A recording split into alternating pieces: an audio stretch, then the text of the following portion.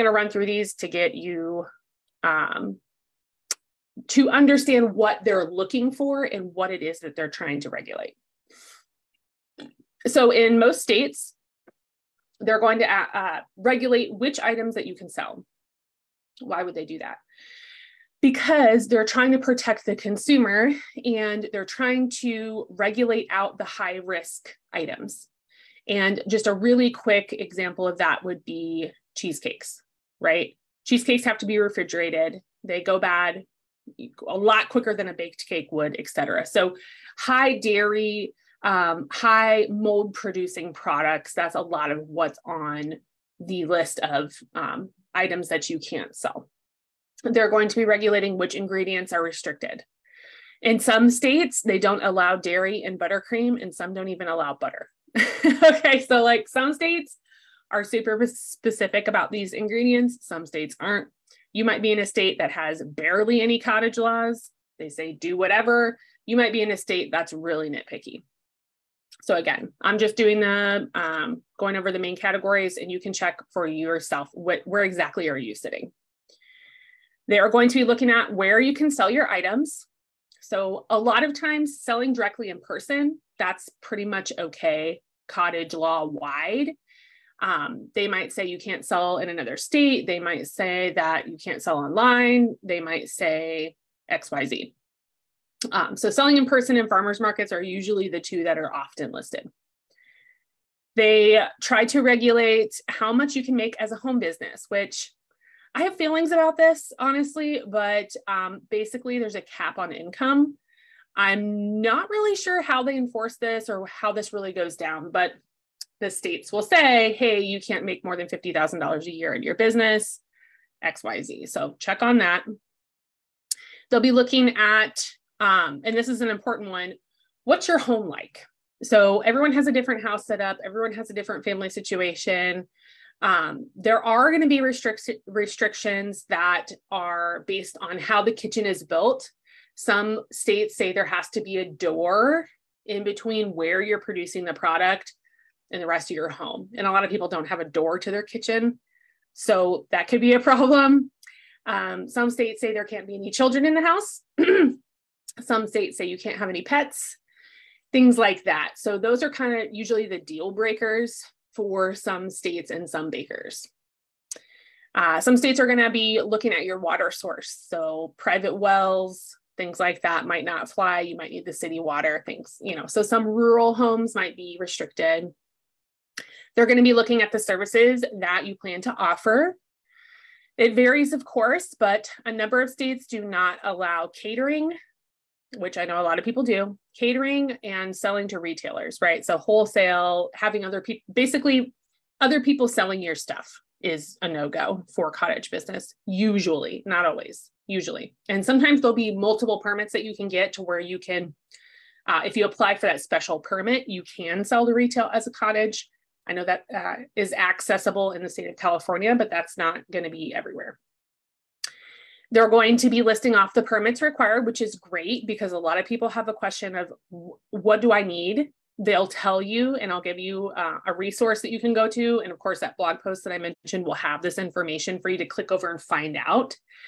This could be a training requirement, which is usually a food safety course. ServeSafe.com is a good place to get one. Sometimes you can do it at your local, sometimes local courthouses have signups for that. Local ag departments have signups for that. Sometimes it's free, sometimes it costs money, but that's one thing that is often required. And then local permitting. So are they inspecting your kitchen? Do you need to go get a state sales license? You know, what are the little nitty gritties just to get signed up so everyone knows that you have a business? There also, some of the more strict states require laboratory testing, which is not great, but they do require laboratory testing on certain products that you want to sell, which can take a lot of time and money. So just keep that in mind. They'll often also be asking you to label your products correctly with certain statements that state that this was made in a home kitchen. Often you'll also need your permit number, your address, and things like that. So if that makes you feel uncomfortable, definitely check on your state because that likely you're going to need that on your products. And then lastly, there's also seems to be a common trend of employee restrictions for cottage businesses. And it's looking like about 1 or 2 employees are allowed in a lot of states. Again, I have feelings about this because I feel like if you want to work from home, you shouldn't be capped on employees and how much money you can make. So that's just how it is. And you can see from the list that states are passing laws to protect consumers, right? They're trying to, you have to imagine this inside people's living spaces. So they're trying to make sure customers aren't going to get sick and that they're given a good quality product based on these requirements. But my personal opinion is that they also seem to be passing laws that keep home businesses smaller for, I don't know, there are probably many reasons for that, but there are laws that are going to keep you smaller. So just know that's kind of the arena that you're going to be working in with laws if you're going to be a cottage business. So if that works for you, great. It works for a lot of bakers. And I will say it comes with lower bills. I'm not going to say it's less stressful because it's in your home, but there is less stress because there's not another location that you're worrying about. So that working from home does work for a ton of people. And that's what you're going to be working with is your state cottage laws. You can check them out online, like I mentioned. You can probably also call your local, group that you've been looking at to help you with your business. It's going to be different everywhere, usually health department, ag department, one of those two, to give you the lowdown on your local laws.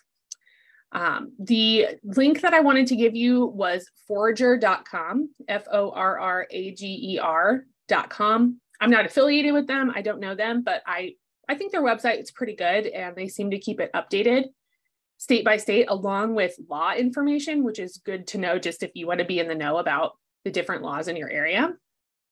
With all the info I talked about, they'll have it linked up for you so you can look into it. I mentioned there's also that full blog on my website. You can it's got that on there, that link. It's got other Q&As and FAQs that I get a lot about cottage law. So I put that all in there for you too. Just put in blog post into the comments and I'll send it over to you. Or you can check the website. It's in the blog article area. You can search for maybe cottage laws and it should pop up. Okay, let me read these real quick here. Cynthia! One of my besties, Cindy's here. Hi, Cindy. Hi, Kelsey. Okay, yeah, I'll get that to you. Kate says, South Carolina just amended our cottage food laws to allow us more opportunity in our business. That's great. And a lot of that's honestly, if anything, they're getting more inclusive rather than less inclusive. So Kat's right.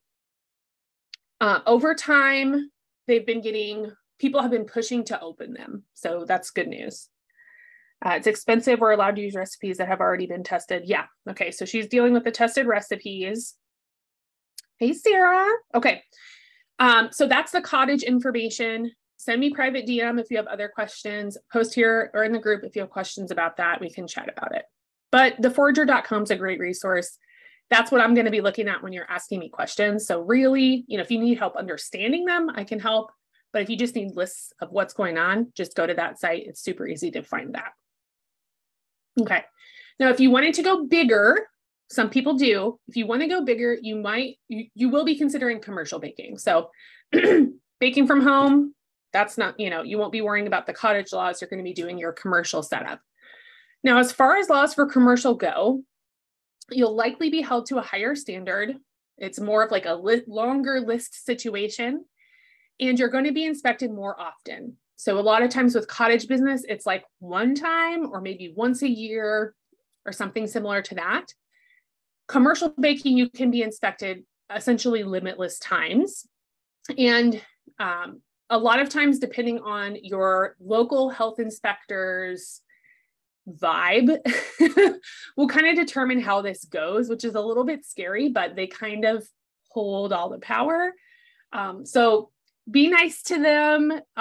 Make sure that you're not wasting their time. Make sure that you're listening to them because they have a lot to do. And some of them, they really just need to run through like a ton of businesses in a day. So just try to, if you can make it, I'm not saying to like bribe them or anything, but like they might eat a cupcake or something when they arrive. You just want to get on their their good list, because because inspections are stressful. They're just stressful for everybody except the inspector, basically, including employees. So, just try to make it as comfortable as possible while they're there. Thankfully, they usually have these checklists available all the time.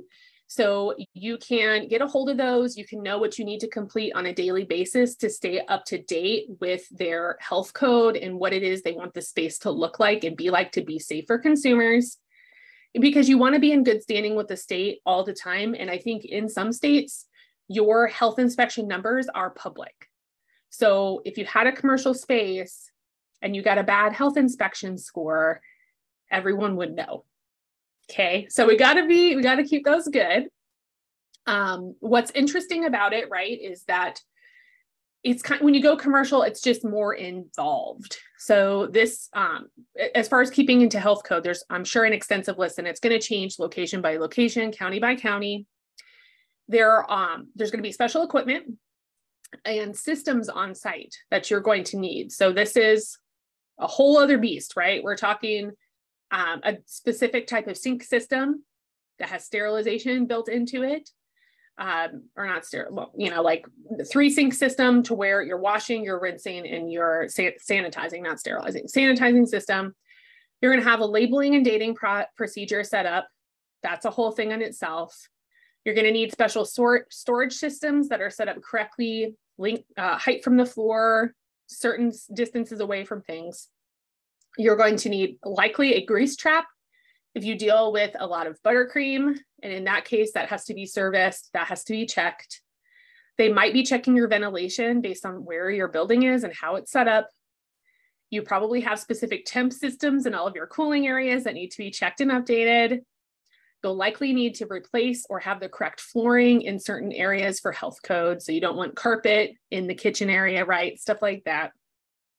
And many other additions. These are just the ones that I know that have been talked about when I've been working in the endless bakeries that I've worked in, and seeing health inspectors have conversations about what needs to change. So there's quite a bit, but thankfully they should be able to provide you a checklist so you know exactly what's going to happen or what they're looking for, so you can plan ahead. So it shouldn't be a surprise, but it is kind of a lot. So you need to stay on top of it. You will likely be working with a local health inspector, as I mentioned, who's also working with all of the other restaurants in the area, all the other food businesses in the area. So they have a lot to do. And the interesting thing about them is that they can show up unannounced anytime. They don't have to tell you when they're going to show up. And I'll give you a tip that they love to be there before you open. So a lot of times you'll come into work and they will be standing there and the door's still locked, no one's inside. So they're going to be able to see what it looks like when you left. So when you leave, make sure it's ready to go for the next day all the way, if you can, so that if that does happen, that you're prepared. Okay. And again, they're all doing their things their own way. I don't know the inner workings of a health inspector's mind. So you just need to get to know the one you're working with, try to help them, be friendly, and try to get a good relationship going so that it's not as hectic and friction as you move through your business. So the positives, it might sound like a lot, which it is, but the positives to having the commercial space means that you can move above some of the aspects of the cottage laws. So if you noticed, I didn't talk about a lot of the nitty-gritty little things that were seemed a little more invasive. Like you'll be able to cater, right? You can sell retail, you can wholesale, all that stuff that you might already be thinking you want to do. You can make those restricted foods normally that cottage bakers cannot if you have the right storage systems and sales systems, like cooled areas where they sit. If everything's gravy inside the commercial space, you can sell that. And you'll also remove the employee cap and the income ceiling, the income cap that were listed that I mentioned was probably in some of your cottage laws. So it just sort of opens up what it is that you can do, but there's more work on the back end to get you to that spot to do so. So although commercial baking is not for everyone, it really isn't. It's stressful, it's expensive. Just hiring, having a crew is stressful, dealing with the other businesses around you, parking situations, that building, all the other utility bills. It's just like having a whole other life, basically. So if that's what you want, I suggest go for it. If that scares you, if it feels like way too much, it probably is. So it's not for everybody. But it is sometimes the solution for someone outgrowing their home bakery, because we all know if you've been feeling like you're outgrowing your home, it's because you're taking it over and no one can get anything done in your house because I'm kind of at that point, but I don't have any options right now. So if you're outgrowing your home bakery or looking to scale quickly into retail or catering, commercial baking is where you probably need to go. So again, if you want to discuss your journey into commercial, I would suggest scheduling a private call with me to strategize it, because it can be a stressful road to do on your own and without any insight. Those two things coupled together can sometimes mean that you don't actually get what you want because you didn't know what was going on and you were doing it by yourself or with people who didn't know what was going on. And it can be painful to get through that. So I'm here to do mentorship for those moving from cottage to commercial or straight to commercial. We can talk about that and get some of your questions answered now before you spend a bunch of money on the process. Okay.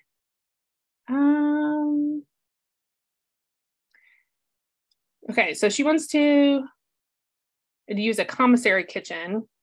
That's a whole other topic. We can talk about that sometime. Cinnabon. Yes. I'm running out of time, so I'm going to read all these a little bit later. I really appreciate you guys putting in comments. Okay. Let me just get through the end of this because my cat is screaming in the other room to get out. So that's really bothering me. Anyway, that's it for me today. And if you have additional questions about the legality of cottage or commercial baking, post below, post in the group, DM me, we can chat about it. I'm here to help. If you're looking to revamp pricing for a year of profitability in 2023, I mentioned there was a bonus. And I need to mention it today because there's only 3 days left to take advantage of it. And I likely won't do this again for the year because this is kind of the new year option. So what we're doing is we're doing half off the pricing for profit course, online course, lifetime accessibility, charts, videos, all the information you need about pricing and how to do it in a way that's safe and profitable, right? It's a full-on five-part formula. You can make it work for you. It just basically lays out the bones of pricing, what it's all about, how it works, and how you can make it work for you so that you can be profitable yourself with your business. So yes, half off, and it comes with a bonus inside of the course where you can get another code to get some free mentorship inside the elite program that we have with all of our coaches and the group mentorship, vault library, everything we have in there to basically pump you up even further. That there's some free time included too. So it's kind of a get you going for the 2023 year option bonus for you to use. You'll use code PRICE 2023 on our Teachable site for that offer. And I can DM you the link to check out the course first. I can even send you that little code so that you can just put it straight in there if you want to use the course. Or it's on the website. If you look at courses, you can click on it and you'll see it. It's the pricing for profit one that we're doing the bonus for 2023. Okay, that's it for me today. Thanks for hanging out. You know, I always love to see you here live, but remember, #replays, okay too. I get it. 9 to 10 a.m. on Thursdays is not the best for everyone. It just works for me. So that's why I'm here. I just want to make sure this is easier for you. And I want to make sure that you feel like there's someone out there that's kind of like rooting for you in your corner and is there to help you when the chips are down. That's what I'm here for. Okay. So I'll see you guys later and I hope you have a great day. See you next week. And there is a bite-sized workshop coming up on the 9th, which will be next Monday. And it's all about getting off the fence. So if you are, if you're the type of person that wants to start your cottage or commercial business, but you're not sure yet, getting off the fence is a really good fun little workshop. You can come hang out live, or I can send the replay to you.